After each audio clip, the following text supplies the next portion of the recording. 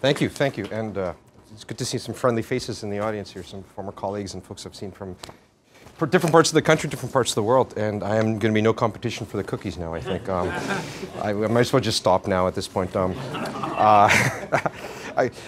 Your two favorite slides, where's Michael? Sorry, did he just stepped out? He's breathing. Or his two favorite slides about the airplane just reminded me of a joke about the new Dreamliners that are being come out, that Boeing is putting out there. They're actually in the cockpit now. They're installing dogs, pit bulls, in the cockpit now, and the pit bull, and they're redoing the jobs of the pilots. So the pilots only have one job now. Their job is to feed the dog. And what's the dog's job, per se, is to make sure the pilot doesn't touch the controls. and so we're getting to a point now where in other industries now where we're having, innovation has gone to a point now where the controls are the mechanisms there, but the intelligence is being built in there to account for all the variability, everything that's there. So we can look to other industries, I think, and there's some inspiration there for that. That's going to be part of my talk today. I do have to bring apologies from my colleague Peter Bryant, who was originally scheduled, and probably reason some of you folks were coming, and I don't sound like a Kiwi, nor do I look like Peter Bryant. He had some health issues over the weekend, and the doctors grounded him for the week. So I work with him closely on all of these things, and so I'm stepping in for today. So apologies if I go off the slides for a little bit. But one of our main thesis I'll put forth in front of you folks today is that there is a whole bunch of innovation happening already in the industry. Of course there is. The industry has been innovating for generations, since the beginning. Mining has built civilization, built society. But the problems that mining is facing today are so complex, so challenging, so overwhelming, changing so quickly that incremental innovation isn't going to get us there. And we can kind of tinker around at the edges, but unless we we seriously look at some disruptive innovation, the industry is going to be disrupted from the outside. And I'll begin with a quote from someone we actually work quite, is it going to go the right way? I just moved to a Mac, so I'm still learning here. From our Mark Cutifani, who many of you guys know personally here, he said this many times. He said, the rate of innovation in our industry is such that if we don't get our act together around innovation, 20 years from now, the biggest mining companies in the world aren't going to be mining companies. They're going to be somebody else. They could be the GEs of the world. They could be the IBMs, the Schlumbergers. Other people in other places are going to look at mining and say, we could do this better than they're doing it right now because they're not changing. And the sad thing is, everything you read about disruptive innovation is that most of the time the incumbents fail to innovate, and it's usually new players that come in and change the industry. So that's kind of the state of where we're at. And we've held this view for a while, and I'll talk a little bit about some of the work we've been doing at Mark at an industry level, something around the intersection of technology and sustainability to drive innovation, and something we're calling through the Kellogg Innovation Network around a development partner framework. Then I'll talk about it in a second. But I want to quickly go through some trends. Part of this comes from a presentation we actually gave to a major oil and gas services provider who was looking very interestingly at the mining space. And saying they're looking at mining and say, for all the challenges that are in mining, there's a whole bunch of stuff we have on the shelf that we could probably bring in. And so actually Solar was a part of this little project that we did. So I'm going to bring in some of the trends, and you guys have seen them before, but I want to help build the story of where we are as an industry. So the first trend is, there. First trend is, we're in a sawtooth cycle. So right now we're at the bottom of a tooth. The market seems to be for free for all. All of our investors are short term, and they think, the sky's falling, shut everything down. But the reality is the world needs mining.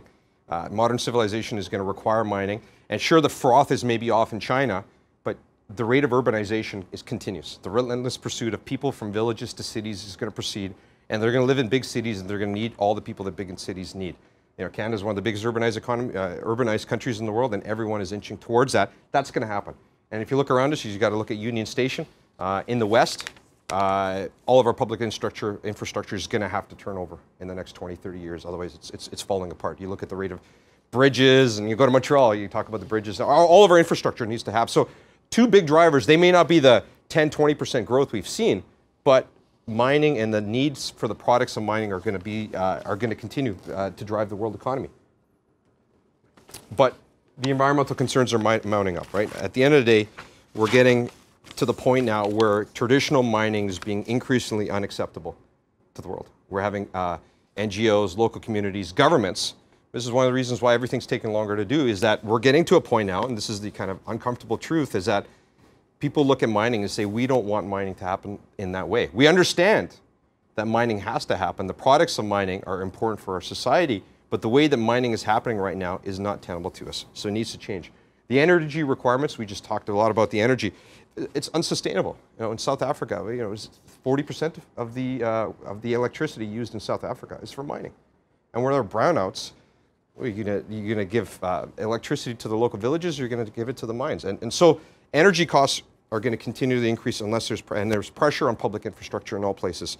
And at the end of the day, artisanal mining is the thing we don't all like talking about, but it was there before we got there. It continues, and it's a complete smite on the industry, and it's something, you know, we're dabbling around, but this is what's killing the reputation of the industry right now. When people think of mining, you ask any of our kids or grandkids or nephews and nephews, they think of the dirty old coal miners, because that's what they, you know, the pick and the shovel, or they have pictures of blood diamonds, blood gold. This is the perception of mining in the world, and we have not, because we're not addressing this effectively, this is coloring the entire industry. And this is what's leading to the geopolitical pressures we're seeing everywhere. Everyone here in this room knows what it's what the regulatory process is. You know, you guys are all smarter and you're all up to your eyeballs in this stuff. Getting new mines online, never mind if you can figure out the economics and the operations, trying to convince people that the mine is actually a good thing. We're losing that battle. States are competing against us. You know, all of us has done, you know, we had a foray when we were Barrick, we were in Russia, and we learned, anybody who's done work in the stands and all the places in the world where we all have to go, nationalization is a huge issue. Or if it's not nationalization, it's increased concessions. Or flat out just appropriation of assets. These are real world problems that we're all dealing with. And at the end of the day, we've done a lot as an industry to improve on social license, no doubt about it. In terms of community relations, in terms of long-term investment in the communities, local procurement, local jobs training. We're doing all that, but the pace of expectation is increasing faster than our pace of change. So our social license to operate gap is actually increasing in many places because we're doing everything we can, but it's actually just not good enough for most communities. When we actually look at how we're building, you know, finding, building, operating mines, it's getting harder. Everyone knows, there's no secret here about the rate of, you know, our exploration sophistication is unmatched compared to what it was in history, and our budgets, although they're down now, traditionally, look at the last 5 years, we never poured as much money as we have into exploration, and we have never found as little as we are finding right now. And so exploration is getting harder and harder. So finding new mines is harder to do. Building them is even harder. Everyone in this room knows the cost of balloon. You know, we're getting at the point now, what was the quote from the CEO of BHP around the Olympic Dam? The Olympic Dam is never going to get built with traditional mining methods. It is unfeasible. Given the overburden, the size of trucks, everything is needed. Faster, bigger trucks is not the answer there. Something else has to change for those kind of properties, an increasing number of our assets to become feasible in the long term. And our capital friends in the room here are getting increasingly impatient about the risk profiles we have, and miners have taken on huge debts. So their ability to innovate is actually suffering as well. And then running the mines, everyone in this room knows this one. You know, grades are going down. We're deeper than we've ever been. The OpEx, you know, it's just amazing. And I'm very new to mining. I've only been in mining about 15 years, right? So I'm learning. I'm new to mining. You know, I remember when gold was, you know, $300, and we were dreaming of the day it got to $500, $600, right? That would be the glory days. And then it got to $1,800, and now it's $1,200, which is where we were before, and now we're all crying at $1,200. Look at what other industry has gone through that in the world, where, you know, our commodity prices are maybe double, triple where they were 10, 15 years ago, but our costs are so out of the roof that actually makes us still unprofitable as an industry in many ways right now. So the productivity, we've talked a lot about productivity declines, and this is the grades are a big part of it, but also the skill shortage that Michael talked about. This is hurting us. And at the end of the day, despite all our gains in safety, people are still dying at our operations. Right? We're one of the few industries in the world that still, you know, doesn't matter all the change, all the improvement we've had in the world, we're still killing our employees, and the war for talent only intensifies. And when we're closing mines, actually, anyone ever been to the Eden Project? It's one of the jewels. If you ever get to go to, it's a side trip from London. It's in Cornwall. Eden Project is an old tin mine that is absolutely rejuvenated the entire area around in Cornwall. It's past Plymouth. It's out that way. It's an old tin mine that they've turned into this. They call it the Eden Project. It's these biodomes. It's so hard to describe. You just got to go and see it. It's these bioreserves. It's one of the biggest seed resource centers in the world. It's an art center, a cultural center. People from London go on day trips, weekend trips out there, and it's just this amazing thing. And it's literally what do you do with a hole in the ground? And these guys imagine what could be there. But it's an amazing idea. But there's thousands of old mines in the world. What are we going to do about them? And many of them are going to require monitoring and oversight for perpetuity. All this stuff is piling up. So despite all those issues, despite all those challenges, what have we done around R&D and innovation spend? We did a study a couple years ago, and we're refreshing it right now, and the average mining company is spending about, I'm trying to remember, 0.25 to 0.4% of revenue on R&D, innovation. And part of that, it was hard to get that number because a lot of companies, exploration, R&D, all that spend is kind of thrown together. 0.25, 0.4%. The oil and gas industry is at around 4%. And then you go to aerospace, or if you go to Google and Facebook, they're off the charts. They're 20, 25, 30%, right? Because they don't care about profits. But oil and gas and mining, and you think of oil and gas is at least 10 times bigger than mining. So already it's they spend 10 times more every company. They're 10 times bigger as an industry. Then look at their supply base. They have all the oil and gas service companies that are out there spending just as much. So there's, what is it, $400 billion or something. That number's misquoted. There's orders of magnitude more spend going into oil and gas than there is into mining, and we're probably at the lowest level of innovation spend in almost any sector. So despite all these problems, we should be innovating, or we should be trying to do everything we can to innovate around it, but the money's not going in. And suppliers know this. Our supply base, we've starved our supply base so much that incremental innovation is the name of the game in every industry. Let's talk to us about how we're going to make that truck a little bit bigger, a little bit faster. And there are lots of startups out there, but scale is a huge issue in the industry. I remember a direct quote from a mining executive that basically said to me, if it doesn't directly help us get the gold out of the ground, it's peripheral to our business, and it's always going to be secondary spend for us. So directly getting the gold out of the ground, not the investments we need to make to get the next mine built or anything like that. Gold today. So that's attitude that has changed in the industry, but it's still very prevalent, and that's been one of the resistance around the IT innovation that has changed everything. Our supply base, we have the big players, but then we just have, add up the entire mining IT sector, and I bet you there's a kid in California that is probably personally worth more than the entire mining IT sector. It's still in its infancy. We haven't made the investment, and a lot of mining suppliers, once bitten, twice shy. We make deals. We call them our best friends when they're at the top of the market because we need them to expand. We need every truck, tire, everything we can get. And when times get tough, we rip off every contract and we try to screw them over as much as possible because we're trying to survive and they're trying to survive. So we're like the we have GM type of relationships with our suppliers, where other industries have moved to the Toyota relationship with their suppliers. That we're in this through thick and thin and in the long term. So we're really, shooting ourselves in the foot on many fronts here. So when we look at innovation, this is, people will debate, has there been, we always get pushback. Of course there's been innovation in mining, absolutely. And you kind of look at through history, these are just some examples here of how we've been able to drive the cost down over time, and this died out a couple years ago, and it's picking up. Of course, there's been huge innovation, but I would say that going forward, the same level of innovation that's got us where we are now. What's the saying? What got you to where you are isn't going to get you to where you need to be. The same level of thinking that we have of how do we make the trucks, the shovels, the mill processing better, that's not going to get us where we are. I think we're asking the wrong questions. Questions are right. Why the heck are we moving why are we putting 300 tons of dirt into a truck to get this much gold out of it? On what planet does that make sense?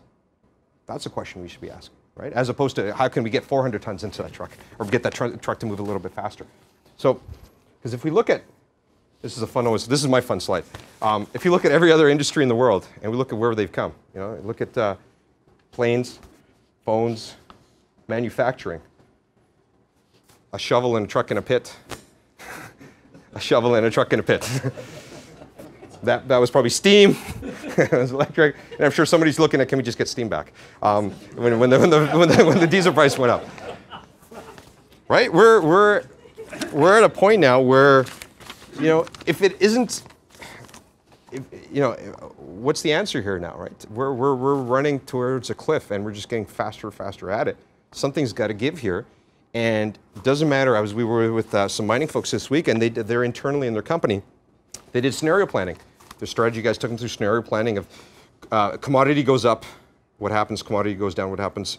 Costs go up, costs go down, what happens? And they just built a scenario. In all 4 of those buckets, the answer was technology.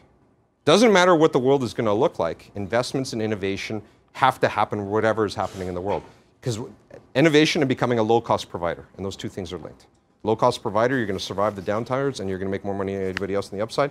And technology, because it doesn't matter what the futures are going to look like, you need to be in the picture. And the reality is that for us to adopt a new cost structure, to get away from the cost per tons that we have now, is going to require a game changer. It's not going to be just incremental changes. They'll bring our maybe cost per ounce down another $100, $50. If we're ever thinking of having our cost per ton, cost per ounce, it's going to take a totally different game changer. So my thought, we're compared to the last presentation, we're floating at a different level. We're thinking about this differently. He's doing great work on the ground now of what we can do. We're trying to get the industry thinking at the other end, starting to think about this a little bit differently. So where can innovation happen? Where are we going to innovate? There's been starting to get more and more investment on the technology side of things. And we're saying that's great, but we're also thinking innovation can happen in the business model and how mining companies are actually structured, how they organize themselves, the players they let in the room, the people on the team. So there's different opportunities for innovation in mining. And these are just some high-level ones, and I don't think there's any surprises with these ones. But interesting, focus on key value chain components. What is the role of a mining company? Is everything a mining company does right now, is that what you should be doing? I'm on the board of a hospital foundation, on a hospital up in Brampton, and long ago they got out of the laundry business. They got out of the porter business. They got out of the catering business, because their job is to fix people. And they said if it isn't directly related to fixing the people, we don't want to be doing it, because that's a distraction to us. Other industries are having these conversations over and over again in every space. Every industry is trying to outsource things. This is why India is where it is. We need to be thinking about what is the role of a miner? What is the true role of a mining company? And why are we doing everything else in the world? On a personal level, if you ever read a book, it's you probably read this, right? 4-Hour Workweek, Tim Ferriss. He's a great, and one of his things is that in life, the only things you should be doing are the things that are so important you can't have anybody else do, or things that are so interesting you don't want anybody else to do. All the crap in the middle, get rid of it. Get somebody else to do it. Find somebody else for whom that is really important and get them into the mix. And when you look at our friends in the oil and gas business, this is why the oil and gas service companies are as big, or if not bigger, than some of the oil companies. Because the Halliburtons, the Schlumbergers of the world, the Baker Hughes of the world, they're there. They catch everything the oil and gas companies don't want to do. They pass over to there, and they find a way of making it happen because they find the scale on their end of things. So I think there's something to be said around conversations we can have as mining companies, and as different types of money flows into it. And, our friends in private equity look at all sorts of businesses. They're probably going to ask questions that we've never asked before ourselves, like what is our core business? Why do we exist? Data analytics integration. I think there's, we're still crying for the major systems integrator in our industry. We all have silos, and we're connecting different parts of it, different nodes of the network. But who's bringing all of this together? I think there are different companies attempting at it, but there's huge value for someone who actually cracks that nut on, call it big data. I won't go too much into that, that's a whole presentation, but big data in our industry. Next generation mining methods, we'll talk about in a second, but we got to figure out trucks. How do we get rid of the trucks? In what world does it make sense to be sending human beings down 3 kilometers into the planet, other than in science fiction? There has to be something else around there, right? You want to improve safety at an underground mine, stop putting people underground. That'll improve your safety rates pretty quick. So I'm being provocative on purpose here, because I think these are the questions we're as an industry, we're fixated on, because of the markets, because of the leadership models we have, because of our annual plans, we're fixated on the next quarter and the next year, maybe a couple of years out. And it's funny, it's the irony of an industry where our mine lives are 30, 40, 50 years. So we're making investment decisions out 40 years, but we're making management decisions out a year, 6 months, maybe a couple of years at most. So in a way, and I'm part of the industry, so I'm being self-critical here. We're an industry that is very over-managed and under-led right now. We have lots of management systems coming in, but where's our leadership systems coming in, thinking about the next generation of mining? Cost reduction to value creation. Slashing budgets should never be confused with cost reductions. And we assume those two things are the same thing. Slash the budgets 20% across the board. Okay, that's how we're going to reduce our costs. There's very little correlation between those two things. There is a mining, one of the major mining groups, and we learned earlier this year, they fired basically their entire innovation team. I'm sure they reduced a bunch of costs because those are all probably a whole bunch of really, really smart guys. And they probably, took a few million bucks off their budget. I would say that's probably one of the most short-minded things you could be doing. And then the last thing is this development partner framework I'm going to talk about in a second. The entire premise of why a mining company exists, just to create shareholder value, is something that needs to be challenged. What is our contribution to society? What is our contribution to communities? What are we doing for nation building? What is our global responsibility? We need leaders to step up. So I'm going to take how much, are we doing okay for time? A few minutes? I'd 10 just minutes? like to say, it's just past 1 now. I don't know if people have other things on their schedules, but for those who have time to stay. I'll be about another 10 minutes, if that's okay. 10 minutes is fine. Is that fine? I haven't seen anybody fall asleep yet, so as soon as first person falls asleep, I'll stop at that point. So one of the studies that Solar was helping us out with is when we were looking at an exploration, that's a loaded word here, in analysis of oil and gas. And we said, what are some things in oil and gas? And these are very high-level musings that we came up with. But what can we learn from oil and gas? And what we found is that there's kind of 3 or 4 things that we can be thinking about. There's things right off the gate from oil and gas we can start bringing in. There's some big breakthroughs we can be looking at. And then there's some game changers in oil and gas that require at least 0.001% of that 0.25% within the industry saying, geez, this might just change how we mine in general. And oil and gas, it's funny, oil and gas looks at us and they think we're very sophisticated in some areas and we kind of look at them. It's kind of, the grass is greener on the other side. But when we did the analysis, this is some of the areas we came up with. So the first one is around drilling and coring systems. Directional drilling in oil and gas is just how everything is done. And their ability to drill, the size of the holes now is getting bigger and bigger. The amount of technology that you can put down the hole is increasing. And something around directional horizontal drilling, there has to be implications for us when we look at every aspect of drilling at a mine site. When we were chatting with the oil and gas guys, they said, so how deep are you guys going with your drills? And I said, I'm not a mining guy. He said, the deepest mine in the world is 3,000 meters, 3,500 meters, so we're not going further than that. And they started laughing in a way. They chuckled because they're like, our engines don't even get warmed up at 3,500 meters. Because these guys are going down to 10,000 meters. They're going in, they're going to the bottom of the ocean here and hitting things with within a couple of feet. And so they got drilling figured out at a whole different level than I think. There's a lot there we can learn. Submersible pumps, this was just an odd one. We found that in the reliability and the level of ingenuity and innovation that's gone into some of the submersibles, we just found fascinating in terms of the life, the breakdown rates, the reliability, the number of hours they need. They're more expensive, but we found that was interesting. But those are things off the shelf. Remote monitoring, remote operation centers, Rio Tinto has them now. BHP's just opened them. I don't know a lot of companies looking at it. Oil and gas companies have got to the point where they've consolidated functions not just internally, they've consolidated them and outsourced them. That's what Schlumberger's have. These guys have huge remote operation centers where they manage operations. They manage rigs for a whole variety of operations and different operators. And in some cases, they're the operators. Sometimes they're monitoring them. They're at least a half a generation ahead of us on that. Geosteering, this is the directional drilling I was talking about. Resource characterization, the amount of analytics they do downhole was wireline and all the stuff there. There was, we were just looking at it, and I'm not a geo guy, I'm not a met guy, so I'm not going to even claim, but there was a whole bunch of things there. When we shared it with some of our mining guys, they said, well, we do some of that, but we do all of it on the surface, where these guys are doing it real time and making real-time decisions based on it. So there's something there for us. And then when we look at unconventional oil and gas, fracking. Fracking has huge, hydraulic fracturing has huge potential for us, and we'll talk about it in a second, but where's the exploration of that in mining? There's something there of whatever we can do to reduce 50% of our cost for comminution, anything we can do to make that easier underground and reduce our costs on surface, that's something worth evaluating. So quickly, this is a traditional mine today, and we came up with some sketches of what could be. So one of the thought is, what if, the ore body is very contained, very distinct, and we just created these microfactories where you have directional drilling, you have real-time analytics on the ground, and literally you just went down and drilled down, and make your way through, and if it's a small ore body.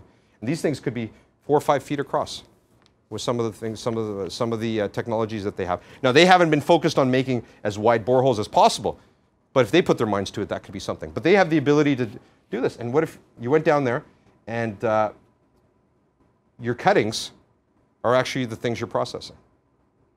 So all of a sudden, the stuff coming to the surface is already ready to go to processing.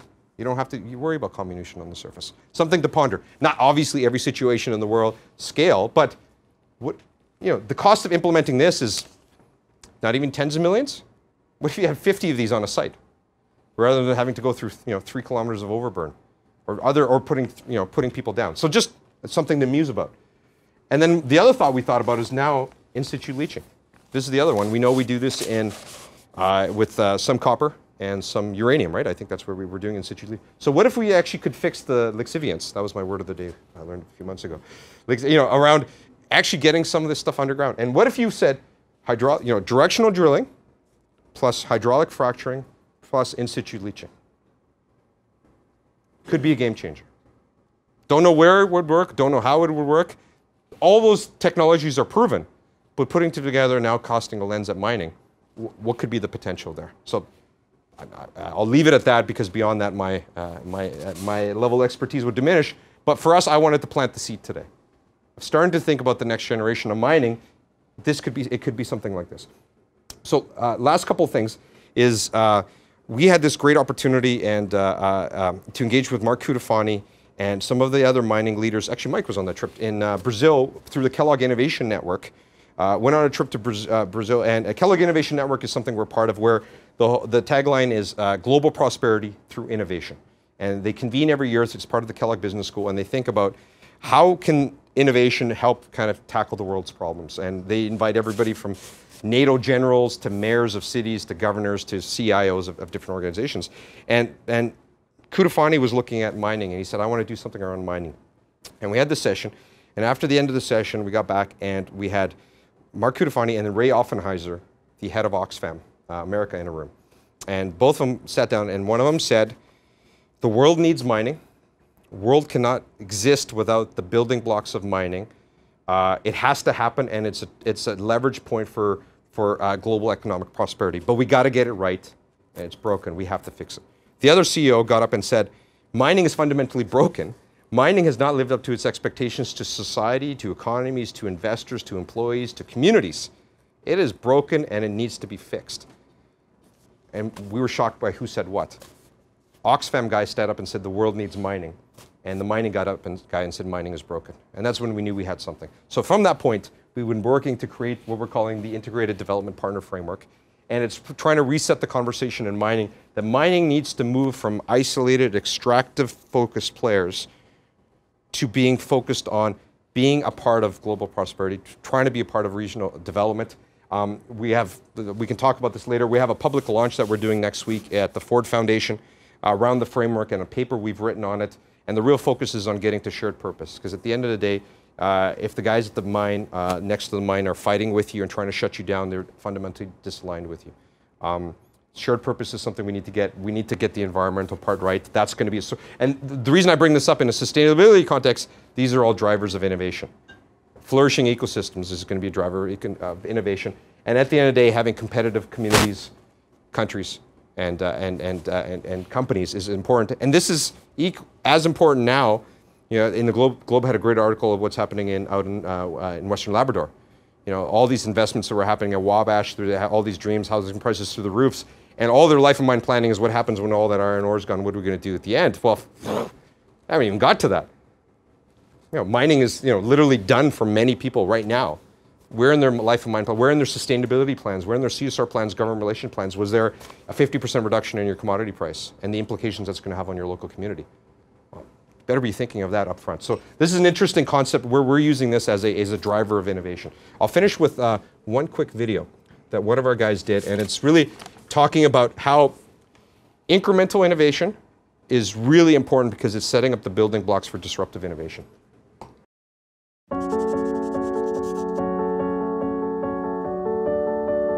I'm Professor Rob Walcott of the Kellogg School of Management at Northwestern University, and I look at how larger organizations, established companies in particular, try and figure out how to innovate on an ongoing basis.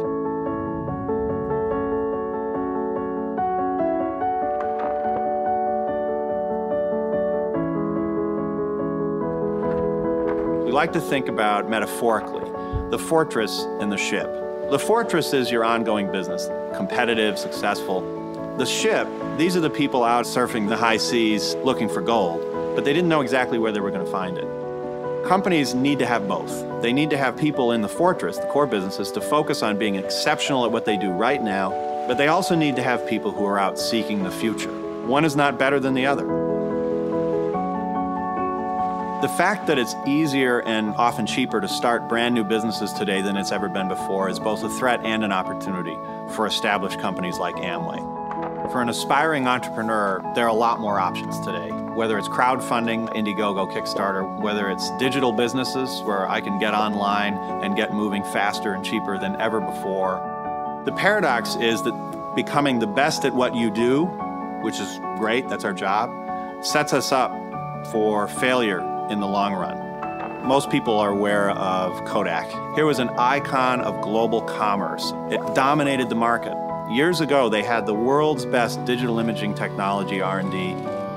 Somebody said in the company, you know what, wait a minute, that's going to destroy our core business, which is analog film, where we're making an extraordinary amount of money. We would be idiots to do that, so let's just bury this technology in the lab. Well, sort of makes sense in the near term, but if you think about it, there are going to be, I don't know, other people in the world thinking about digital imaging, and eventually it's going to get better and better and cheaper, and that's exactly what happened. Fuji saw it coming, and Fuji acted. Fuji made investments in new directions, and today they're a thriving, profitable enterprise, much bigger than they were before. And Kodak is history. Innovation is really not just about coming up with new products or cute concepts.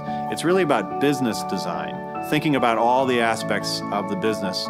And changing some of those aspects might be very difficult for an established core business, but it's something that a separate group can experiment with and get it right before you start to transition it out into the real world. Innovation creates great companies, and a group like Business Innovations, they bring some of those tool sets to the table. Every company really needs to have people who are scanning the world so they can take threats and turn them into opportunities.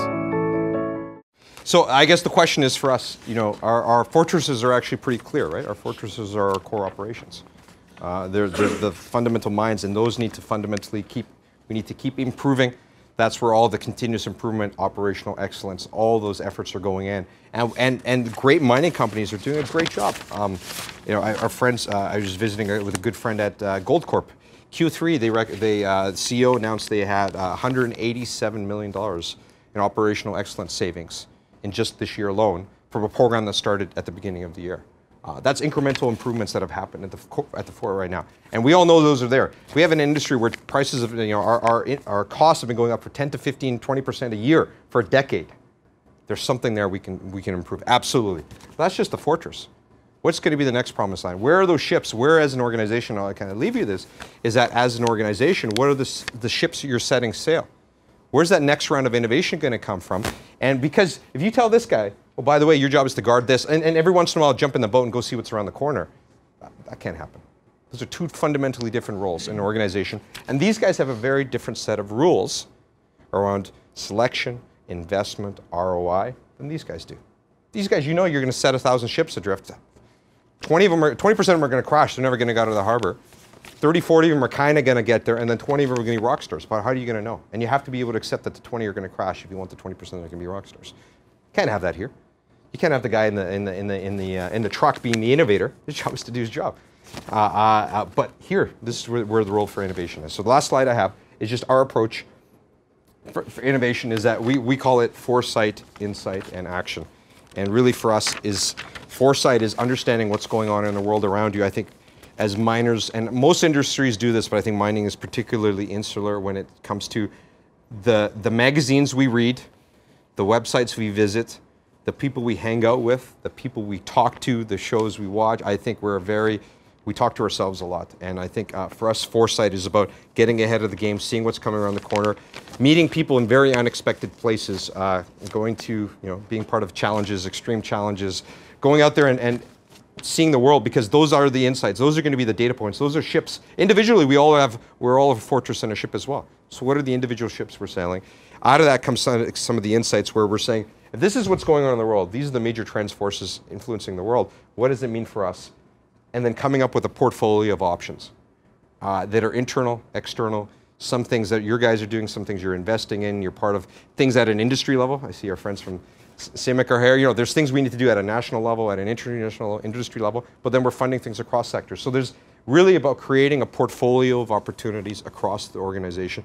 So this is for us, our definition of innovation. So there's incremental innovation that we're all doing, but if we want to get ahead and get actually into disruptive innovation, we need to start thinking about some of these things. Thank you. Thank you. Thank you very much.